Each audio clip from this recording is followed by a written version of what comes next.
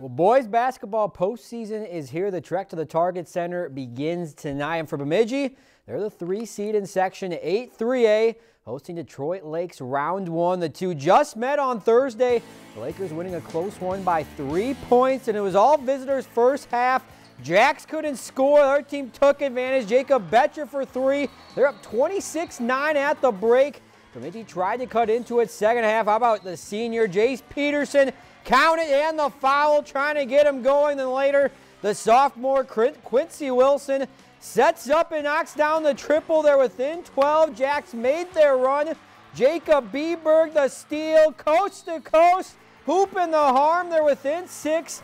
They just ran out of steam at the end. Jackson Hare, nice step through and finish from the post.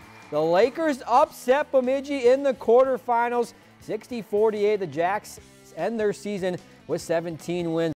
If you enjoyed this segment of Lakeland News, please consider making a tax-deductible contribution to Lakeland PBS.